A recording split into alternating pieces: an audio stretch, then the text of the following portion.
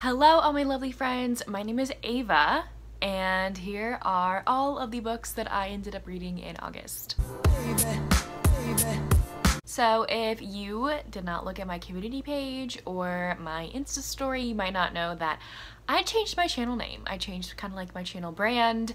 I just changed everything involving my channel name. If you didn't know, this year I'm a senior in college and I am going to be starting doing some field work out in an actual school. I've just been hearing a bunch of other people in the teaching world, especially at my school, talking about how it's kind of probably safest to not have your social media public for all your students to see because parents will snoop, the school will snoop, kids will snoop. I don't want that to jeopardize my future career. I also did not want to make any of my book accounts private, and so I thought this would just be best to wipe anything from my actual name from my channel in hopes that this won't be found.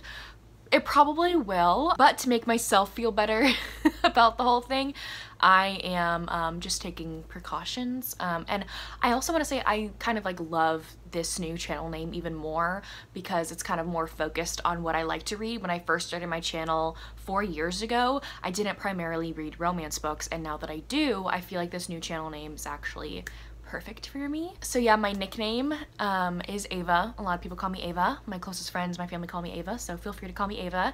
You can call me Avery, Ava, don't care. In the sake of my videos, I'm going to be introducing myself as Ava from now on, and I obviously love romance books, so this channel is called Ava's Romance Books. You would have seen on all my other social media, I have already changed all of my channel names. So Instagram, Goodreads, TikTok, I've changed everything. Hopefully this doesn't confuse everybody. Also, I have a sniffly nose. It's just allergies and the weather.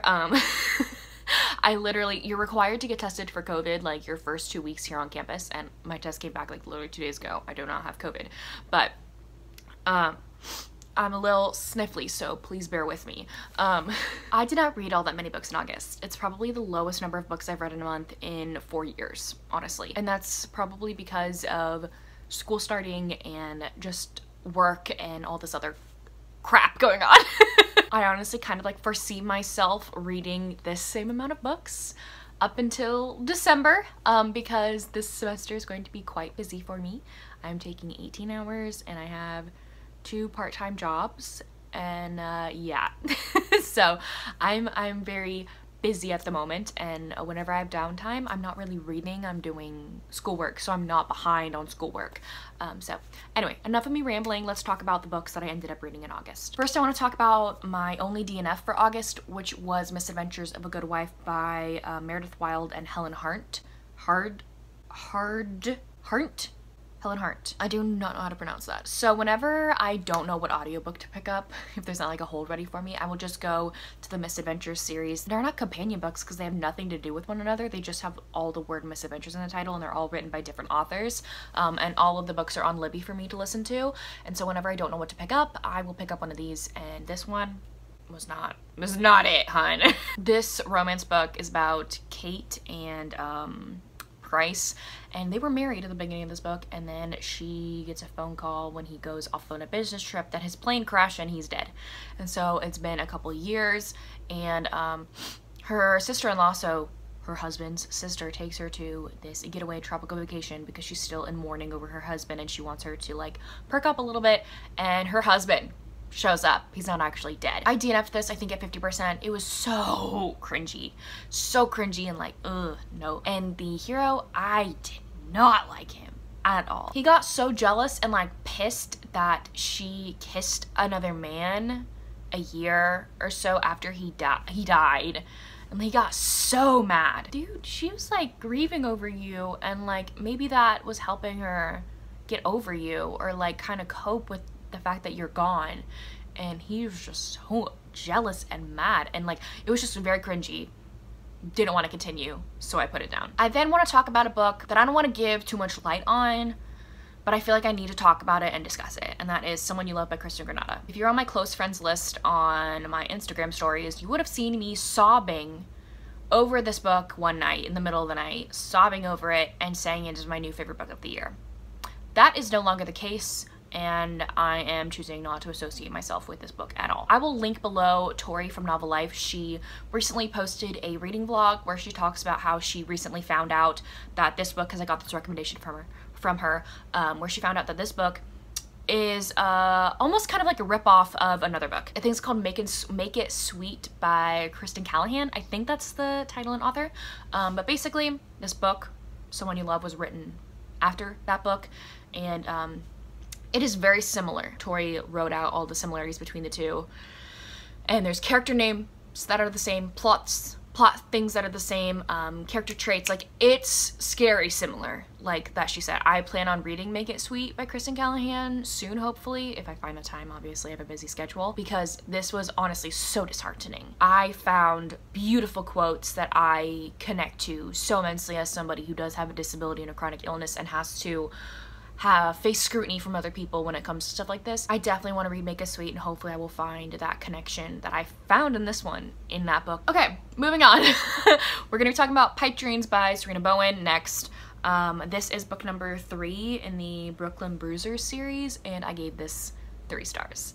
Didn't really care for it all that much. This is about Mike and I forget the heroine's name. What is her name? Lauren. And so Lauren works for this hockey team, and Mike is the goalie for the hockey team. A year or two ago, they were in a relationship with one another. It was very cute and very hot, but he was a single father. And then he finds out that his ex has cancer, and so he ditches Lauren to go be with his ex-wife while she is dying, and to take care of his little girl and be in the same house as them and take care of them, which I totally understand that, but I really hated what he did, and like, he just ditched Lauren with no explanation, zero at all, no explanation at all, and it made me angry, made me mad. And Lauren was heartbroken, and she has not gotten over him for years, and she's angry. She doesn't want to be a part of this hockey world anymore because she hates being reminded of Mike and what he did to her. And then the story is about like 2 years later of his wife has passed, his ex-wife has passed, his daughter is now like 13 or something like that, or 15, I don't remember. He sees her one day, just one day, 2 years later, even though he's seen her a bunch in this period of time. He one day is just like, I want her back now. And then he decides to get her back now, and it takes her a little bit to agree to this, but finally she's like, oh, okay, we're together now again. And just like, he did zero groveling, zero, for the way that he treated her and what he did to her. He basically like broke her heart, smashed it into pieces, and he did not grovel a single bit. There's no groveling. It's a 0 from me. No sir, goodbye. I did like certain aspects of this book, that's why it's not getting like a 2 or 1 star from me, so just a 3 star from me. Then I have Freehand by E.M. Lindsay. This is the first book in the Irons and Works series. I think that this book is a spin-off to another series by E.M. Lindsay, because I was very lost with certain characters, and it felt like you should have known backstories about certain characters in this book. It felt like I was missing stuff. Like, I felt like I was missing things because I didn't understand some things. I felt like you already were supposed to know prior knowledge, even though this is the first book in a series. I don't like when that happens at all, and I don't like how that was not put in the summary, that you needed to read that other series first. This is about Derek and Basil. I did not know going into this that this was a male-male romance, so this is a male-male romance. Basil is deaf, and Derek is hearing, and in the beginning of this book they get kind of stuck in an ATM building, and the power goes off, and they're forced to like use their phones to like communicate with one another. Derek has a panic attack because he has PTSD, and so Basil kind of like calms him down, tries to get his mind off of the situation that he's in, and so then they like go their separate ways afterwards, and then they haven't been able to stop thinking about each other ever since then. And so that point of the book was so cute. It was amazing. I loved that. It then took to like 60 or 70% for them to finally see each other again after that point. So you have this giant gap of them not being together and them going on other dates with other people. I don't want to read about that. I don't want to read about you going on dates with other people. I don't want to read about the love interest liking other people or going on dates with other people or thinking that way about other people. I don't care about that. I want the couple to be together. The majority of this book was them not being together. It wasn't even a slow burn. They weren't even next to each other or see each other until like 60, 70% away through the book. And just, I didn't care. I did not care. This book took me months to get through. If you would have seen one of my Kindle Unlimited, what's my Kindle Unlimited shelf videos, like months ago, this was on here. It's been on my Kindle Unlimited subscription for months. I wanted to DNF this so bad, but I also really liked it because I like Derek. He was, he's a tattoo artist, which is really cool, but he does have some PTSD involving, parental verbal abuse. It's bad. Basil is a florist who struggles with being in relationships with hearing men because he has some PTSD with his previous boyfriend who was hearing, who would make fun of him in front of his hearing friends. And Basil like finally realized this, and he was so embarrassed and felt so betrayed, and it was horrible, obviously, but like I did not like how they weren't with each other. Like it doesn't make me feel like this was a romance book if they're not together. Like they weren't. I will say I loved how sweet the story was, because this was definitely sweet and cute, and I love the diversity in this book. It is spot on amazing, this diversity in here. You have disability representation, you have physical disability representation as well. Like, so many people are in the LGBTQ plus community, like everybody in the story is, and it's totally normal, except Derek's dad is, I believe he's homophobic, if I remember correctly. I may be wrong. It's been like a month since I've read this, and so like that's the only time we get a little glimpse of that, but like everybody is so welcoming and opening to everyone's sexuality, which was great, amazing. I loved that. I definitely want to maybe look into E.M. Lindsay's other books to see if they're as diverse as this one, because that is fantastic. However, this book was too long, way too long. It's like 300 something pages, and the couple was not together for a long chunk of this book, and it honestly frustrated me. So I gave it a 3.5 out of 5 stars. Then I read Where Winter Finds You by J.R. Ward. This is book number 17.5, a part of the Black Dagger Brotherhood series. You cannot read this book as a standalone at all. This is all about Trez, and you recently read about him in one of the previous books called The Shadows, and this is basically his story about him getting his happily ever after. I'm not going to talk about this book because it is number 17.5 in a series. And this is just a part of the Black Dagger Brotherhood vampire romance series. Vampires exist in the world, but humans don't know about them. And so the Black Dagger Brotherhood is basically like a group of vampire warriors that protect the vampire race.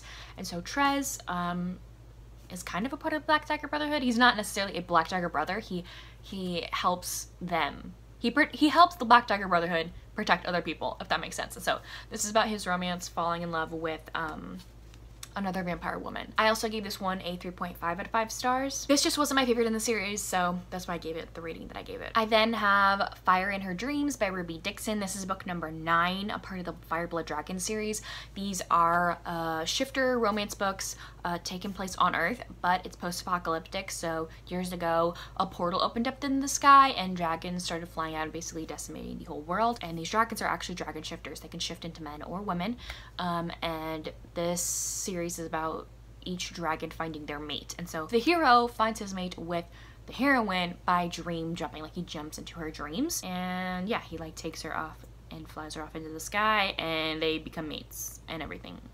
There's like this also giant other plot happening as well that they're kind of in the midst of, but I don't want to talk about that because that plot doesn't pop up until like maybe like book 4 in the series, and I don't want to spoil that for y'all. Again, this is another situation where this wasn't my favorite in the series. I did enjoy reading it. It was fun. I find all of Ruby Dixon's books pretty fun. I ended up just giving this one a 4 out of 5 stars, and I cannot wait for book number 10 to come out. Book number 10 is going to be the last book, and I'm very excited to read it whenever it comes out. I then read Do You Want to Start a Scandal by Tessa Dare. I have finally completed the Spindle Cove series. This is book number 5 in the Spindle Cove series, and this was super fun. This is all about Miss Charlotte Highwood and Piers. You met Piers actually in the Castles Ever After series. It's one of these books. It's Say Yes to the Marquess. He's basically the hero that was not picked in that book, and so he... Sorry, my lights are... moving. He basically wasn't picked in that book, and so this is his romance, you know? And so you learn about who Piers really is in that previous book, so I'm not going to tell you who he is because it's a spoiler. So you learn about who he is in that book, and so he's like on another mission. I'm not going to tell you what. You could kind of assume. Anyway, he's on a mission, and the place where he's like working now is a place where Charlotte Highwood is visiting. So Charlotte Highwood, you've met her in the previous Spindle Cove books, and her mother is hilarious. I love her. Her mother just wants her to get married to a well-to-do rich man. That's all she wants, and she's very funny, a funny way like going about it.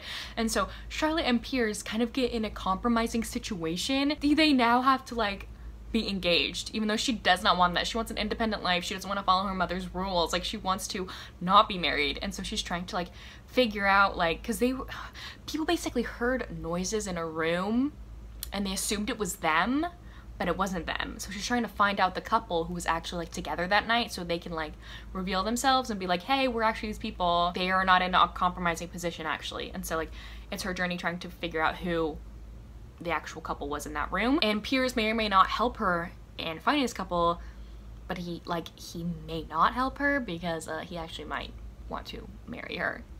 I love how Charlotte finally got her own love story in this. Really cute, really sweet. I love how Piers finally got his happily ever after too. I just ended up giving this one a 4 out of 5 stars. I then read a novella called When She's Bold by Ruby Dixon. This is book number 6, a part of the WorldInWord series. This is about Lucy and Rektar. I feel like you could read this one on your own if you wanted to, but I think you get the most enjoyment if you read all of the books in the series. This is book number 6, so like do with it what you will. This is about Lucy and Rektar. Lucy is a human woman on this farm planet called Rizda 3, where humans who were previously abducted by aliens, like, they come and are kind of like refugees on this planet, and they own farms. And so Lucy owns this farm. She has been crushing on like kind of like the town chief of police. They don't call it that, but essentially that's what it is, named Rektar, and she's been crushing on him. And so she like brings him baked goods every day to try and like flirt with him and stuff, and he's just like not getting it. He does not understand this woman wants him, and so she like comes up with this elaborate scheme to get him to come over to her house. He ends up having to like stay the night with her, and they may or may not finally get together and reveal their feelings for one another, because he is very smitten with her, but he doesn't think that she likes him. But they do. They both like each other. There's longing in this. Really cute. I really liked this one. I gave it a 4 out of 5 stars. I then read Neighbor Dearest by Penelope Ward. This is a romance between Chelsea and Damien, and they are next door neighbors in this apartment complex. Now, Chelsea has been having these therapist calls about her ex-boyfriend, who was honestly just horrible to her, and so Damien can hear these therapy conversations through the wall, because it's a very thin wall, and he just starts laughing one night because this therapist is ridiculous, and her stories, like Chelsea's stories, are honestly kind of also bizarre and hilarious, and so he just starts laughing, and Chelsea is mortified and angry. And so she goes over to like give him a piece of her mind, and then his big dogs kind of like trample her, and so she's like so embarrassed and traumatized. He gives her this shirt as an apology. Like, it's very cute, very sweet, and like they end up becoming really close friends. They become best friends. It's a neighbor's romance, best friends as well, friends to lovers, and they're both really attracted to one another and really like one another, but Damien will not let it go far enough in friendship. I kind of want to tell you why, but I also don't. Like, okay, I'm gonna tell you something that, like, I guess if you don't want to know anything else about this book, you can jump to the next clip. But I feel like this is something that some people should know about, because I was a little bit uncomfortable with it. This is the only thing that I didn't love about the book. Okay, the main reason why Damien did not want Chelsea to be with him is because he did not want to be a burden, because he has a terminal illness, and that was his big secret. That was the big secret part of the book. And like, I personally don't like when that is a secret, especially when the character has not shown signs of that previous illness throughout the book before that was revealed. There was never any precursor to his condition, and like, as someone who has a condition, there are signs of it in your everyday life, or at least should pop up every now and then if you're spending that much time with somebody. Like, it should become apparent, or like noticeable at least. And it kind of irks me when you use a illness or a terminal illness, chronic illness, as a plot twist. Like, it really irks me, because that is something part of my life, and I don't foresee it as a twist in any way. That is something that is a part of me. That's the only thing I did not love about this book, is because that whole reveal, secret keeping thing, is that he has a terminal illness, and like, that was his reason for keeping a distance. Full Tilt by Emma Scott. Like, that one, if you've read that book, you know. But at the beginning, you know the hero is struggling. And this one, you don't know, because it's a big reveal. Like, it kind of made me a little upset. So that's why I could not give this like more than 4 stars. Even though I really loved their chemistry, I loved the friends to lovers aspect, I loved how much they grew with one another and like truly got to know the other person and love the other person for who they are. However, that whole illness thing like really ruined it for me, honestly. Next, I read Neon Gods by Katie Robert. This one was so close to a 5, but it wasn't. The heroine was not my favorite character, but we'll get into that. So this is a Hades and Persephone retelling. Persephone is basically forced to say yes to a marriage to Zeus, even though she doesn't want to be in that marriage because Zeus has been rumored to kill his wives. And so she's like, I don't want to do that. So she runs away and she comes across the river Styx, and Hades lives there. And so Hades kind of takes her in and they form this fake relationship to get Zeus off of her back, and so he can get back at Zeus because Zeus has hurt him before, like really hurt him in the past. So he kind of wants to get back at him. So they have like a relationship together in public and also in private. Even though it's fake, they still can't keep their hands off of one another. And so I really liked this one. I thought it was pretty hot. I thought it was fun, and I really loved how caring Hades was. I love a good caring hero. I also love what Katie Robert did with like the mythological tales with the Greek gods and everything.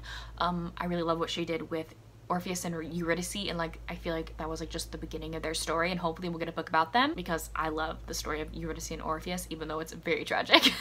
I think the story is very fascinating. The reason why I did not give this book 5 stars is because of Persephone.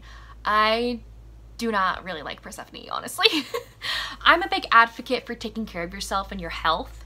I'm just a big advocate for that, and I don't really like heroines that are like, oh yeah, I just didn't feel like eating today, so I didn't eat today, so that's why I'm faint. I'm like, you need food to live. I understand people who have eating disorders and everything like that. That's a whole nother thing, and like I totally understand that and totally get that. This is a totally different thing going on. I just don't like it when characters like put their health at the wayside. Like another thing that Persephone did is like she got her feet like cut up by running, and she doesn't tell Hades when she is in pain. Like she doesn't tell him like, hey, I think I need to stop walking, I'm in pain right now. She just lets her feet bleed, and Hades is so upset with her, and it's like, why didn't you tell me you were in pain? She's like, oh, I don't know. Like, girl. I personally don't relate to those characters at all. I'm a big advocate for taking care of yourself. That was not taking care of yourself, honey. And lastly, my favorite book of the month was Always Only You by Chloe Lees. Now, this one is so good. 5 stars. 5 freaking stars. Oh my gosh, this book is so good. This is about Frankie and Ren.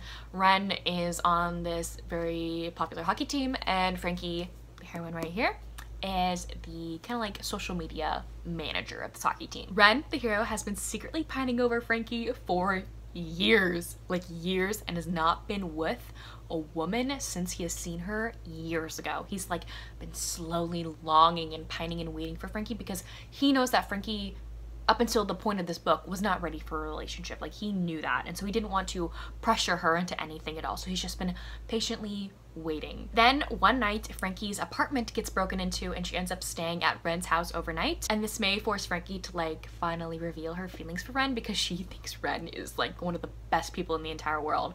And it's amazing because they truly become like best friends, and then they finally like reveal their feelings for one another, and it is so cute. I love the representation in here. Frankie has autism and she has rheumatoid arthritis.